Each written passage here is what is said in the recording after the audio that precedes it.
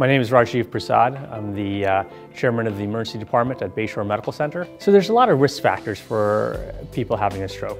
A couple of key ones are your cholesterol level, your blood pressure, and diabetes control. So go see your primary care doctor, your internal medicine physician, family practice physician, get your blood pressure checked. Make sure your blood pressure is within the right range.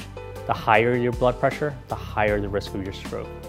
The higher your cholesterol, the higher the risk of your stroke. And if your diabetes is not well managed, if your sugars are running high, increases your risk of stroke. So get those three under control and you'll reduce your risk.